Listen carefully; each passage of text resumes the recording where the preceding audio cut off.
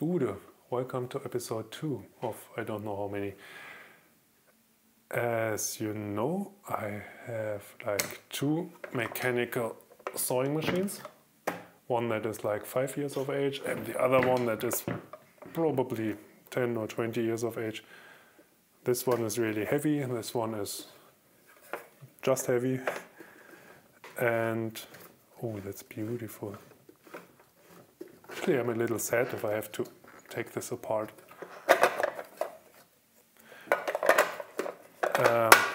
But what can you do? Nikki, never heard of this. But this really nice detent. Focus.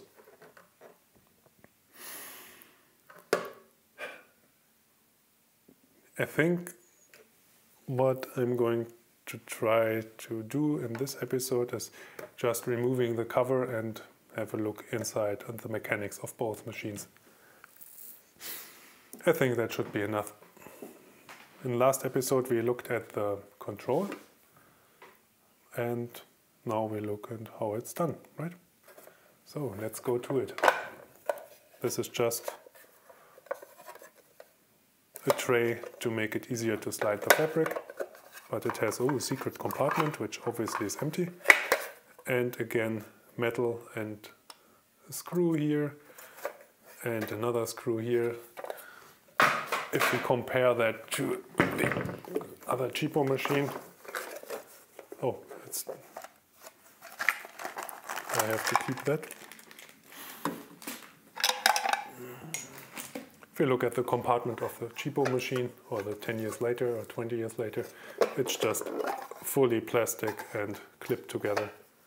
So it's maybe the reason this thing just cost like 50 euros and this maybe cost like 100 or more in its days.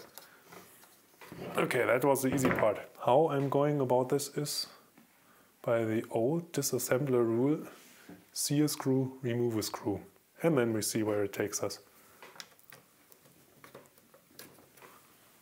And be lazy.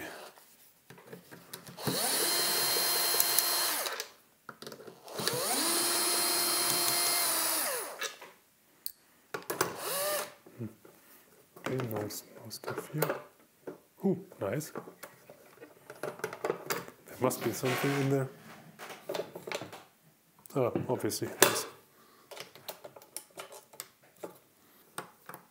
Okay. That was easy. Look at the back. There's actually a lot going on here. If you sew by hand, you just have a needle and a thread and you just go your way. But the machine can't do this because it just has the needle which is reciprocating going up and down, but you don't have the option to loop around, and therefore it needs, oh, where is it? There. It needs a second thread. So you have like a tiny spool of thread in here, and you maybe have a spool of thread up here on this guy. You just set it and thread it down here.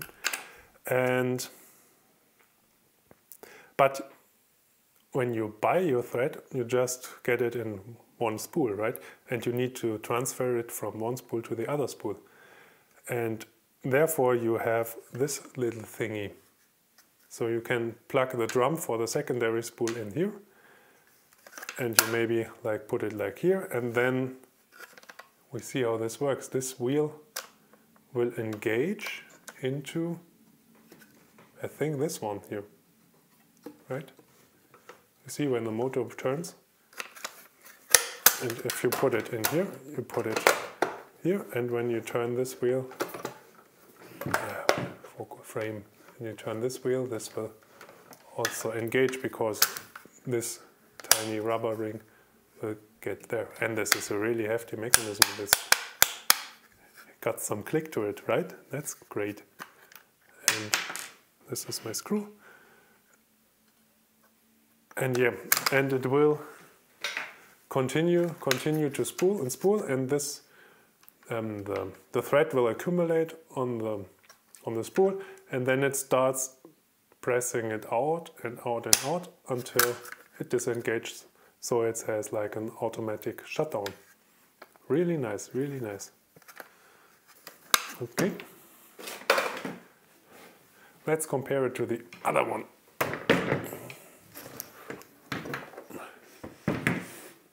You see, it's the same idea with this one. You just plop it to the side and then it should start.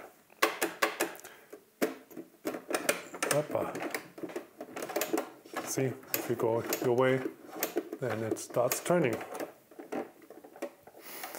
Let's see how we get in here. This guy doesn't have any obvious screws up here. Just has screws down there. And no screws here, but maybe, we don't know. There's one. This doesn't go up. This is easy.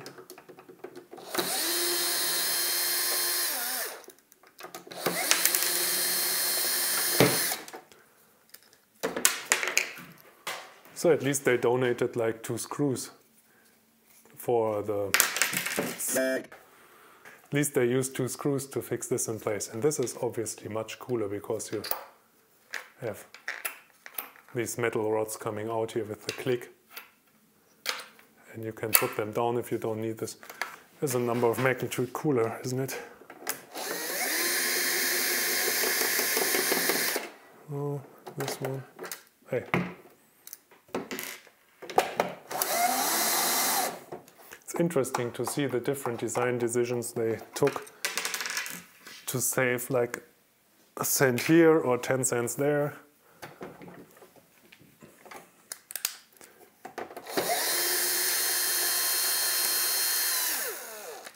All when trying to make this as cheap as possible. This is just the roller you need.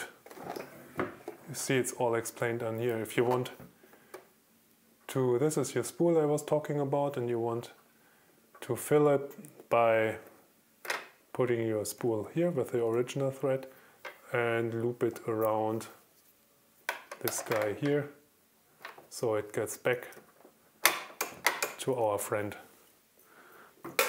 the tiny spool.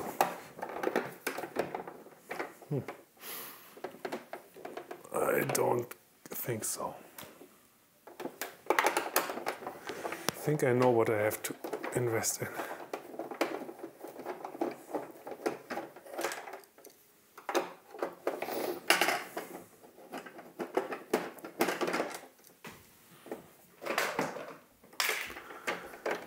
Righty.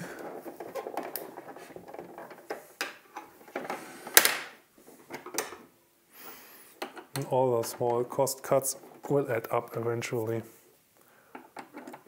It's just to fine tune. We don't need this right now.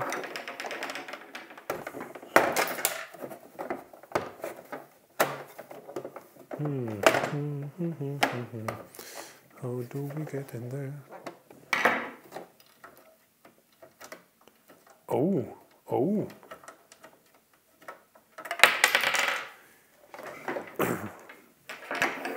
You can adjust the height of one of the legs. At least you were able to before I ruined it. So it doesn't wibble wobble around. But this is a job for you. 1, 2, 3.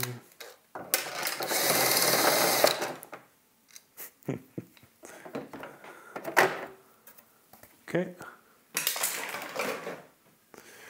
Turns out this is just the cover for the motor. And this is the action of the reverse switch. Whatever. This does not help us, does it? Okay, so it clamped it down, so it will help us, but it's not the final.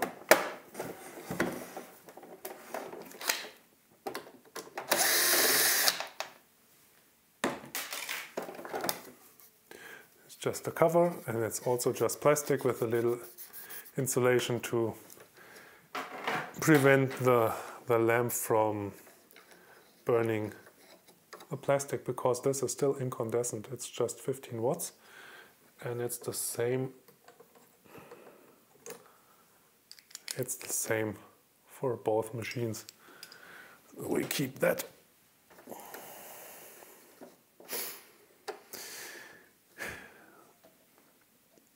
And what we got here, this is, but that's not my plastic, is it? No, it's not.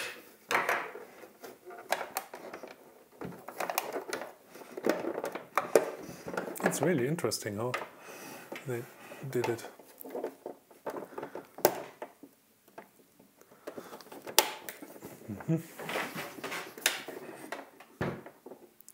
Okay, that's just a hole. Nice. We're still not the wiser.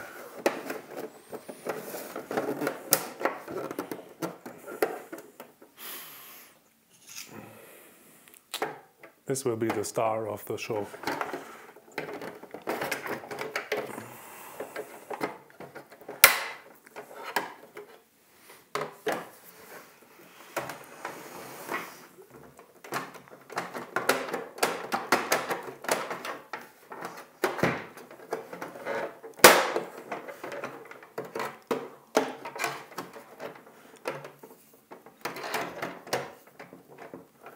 So where are you?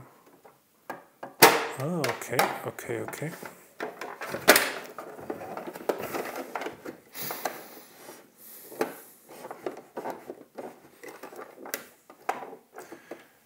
think you're blocked by this.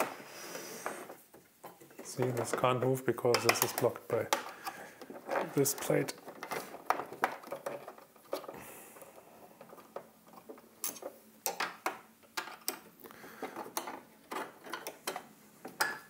And I think this is a good time to remove the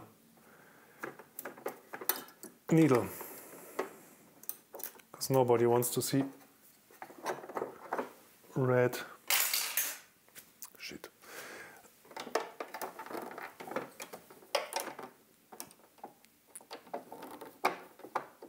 Come on, so here you go. And let's do this with the other one as well. This is the same type of needle for both. They are both really pointy.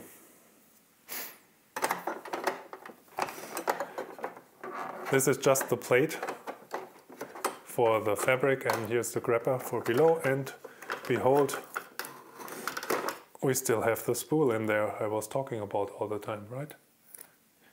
So you put it up there and you can get the thread on it if you need it. Right. Well, one thing, in comparison, again, cost-saving measures, this piece of metal is like a quarter smaller than the other one. Another penny saved. Ah, plastic. Alright, that's better, isn't it? So now I stopped my DNA from spreading all over the machine. Shouldn't look like a murder case, should it? I think I had it apart before, but I can't remember how it was done. Okay, this is off. There's no screw under there. Okay, I see a screw, I remove the screw, and I'm lazy.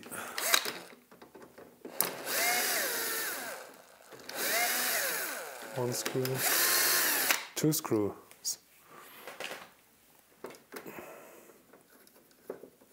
I thought.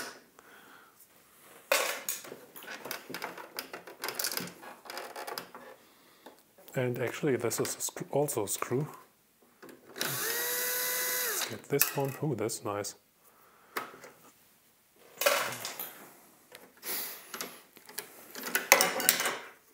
Okay, just a piece of stuff with a little Springer thing for the thread to keep it in place. So we got this, and here is the bad boy.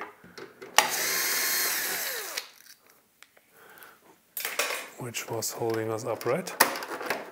I think that is better now. Okay. And we have the same guy down here. Do you actually see what I'm doing? No? Right.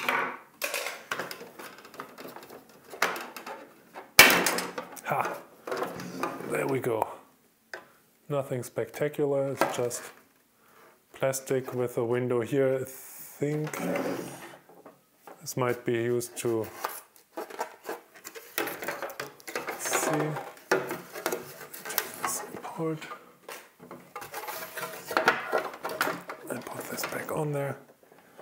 Yeah, you can adjust the screws for the motor in here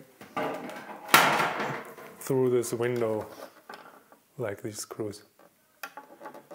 And we're getting there. This looks like cast stuff, really.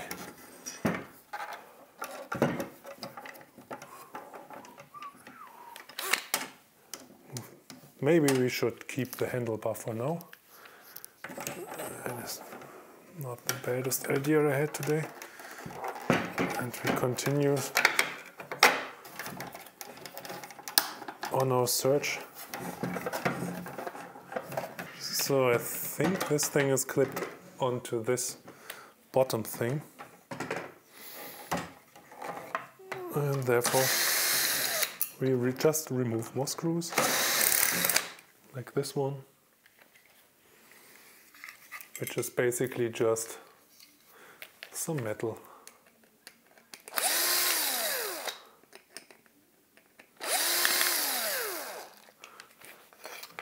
Just to use, so quite cheap. Let's do this. Right. Then we can remove the screw down here. And still just plastic hinges with a strip of metal for the tension. Also quite cheap. Lots of dirt. But no, come on. There can't be anything left to keep you in place.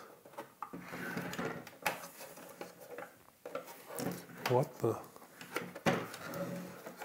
heck is keeping you? There's nothing.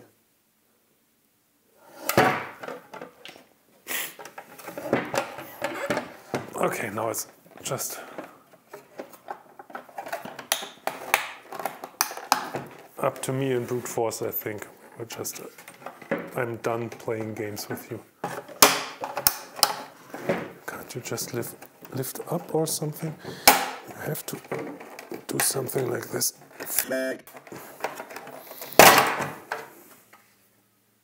Whew. The window's just taped in there. And it's also just ABS from 07, from 50, whatever. I want to keep this one because we need this to operate the different modes. And here we are. This is. But actually, we came here to check out how this works, right? And it's a lot more plastic as expected.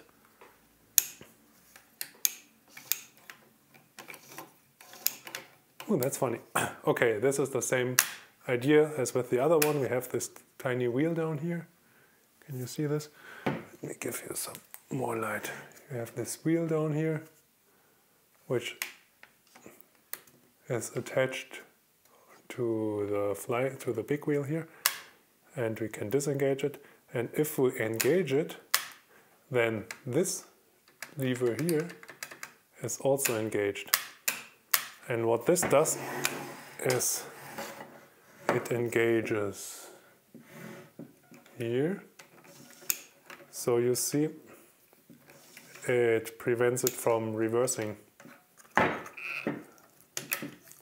we don't have this, we can go forward and backward. And if we engage it, we just can go forward and backward is locked. So you can't unthread the tiny spool. Very nice. Let's put the skeleton down here. Oh, the table will kill me. Whatever. Let's go back to this bad boy. I think there was no backwards protection for the other one, with this one. So you were technically able to unspool everything by just going in the wrong direction. This means reverse. And this is the stitching length. Just like with this. And this is the program, as you might have thought. Okay, this has an actual hinge in here. This is what pulls the arm up and down. Okay. Let's continue on our quest. I see 2 screws.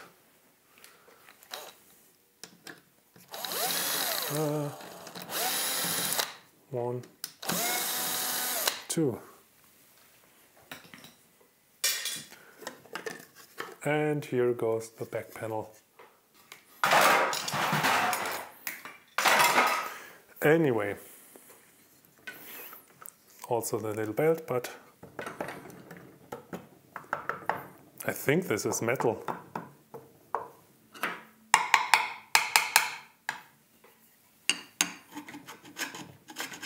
Yep, that's nice.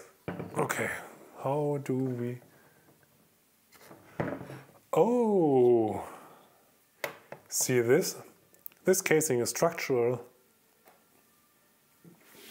See the difference between this? This is just a skeleton, so maybe this is just a Brandl's model, and you can buy this generic device, this generic design, and then just slap your own panels on there, just to make it unique. Maybe it's pink, maybe it's more aggressive with cuts and lines and everything.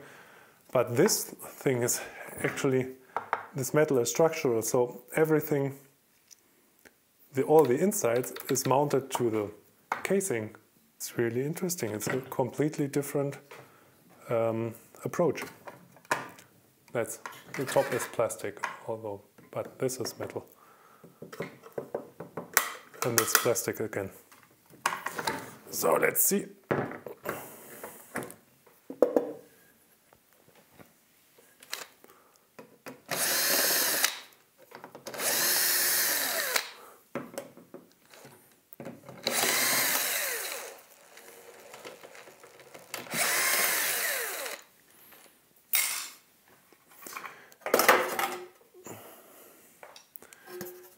It's again metal with, it's not a spider, it's just thread and plastic here, but again metal, something we haven't seen in the other machine. And then we have the motor here,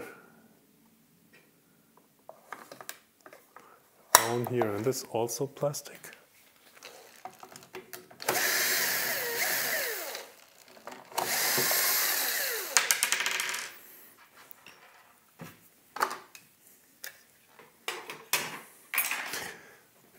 And remember the leg I told you about on the other machine that was there to stabilize it? We have the same thing here, I think. Yep, it's a little rusty, but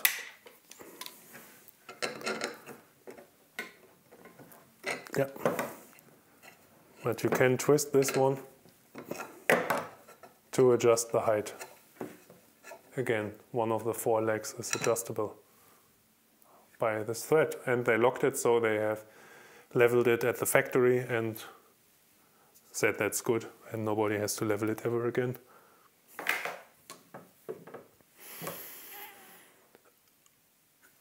I think that is a good way to stop. So basically we stripped them as far as possible. We realized that this is structural and metal. So this has like an exoskeleton and the other one has an endoskeleton. So this is a bug, and this is a human being. Basically, but it's so smooth. We also discovered how the thread winding mechanism works with this one. It is reversible if you want, and the other one is actually the option to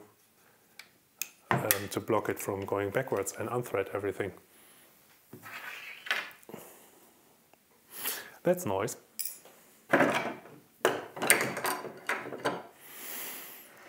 So, what are we going to do in the next part? I think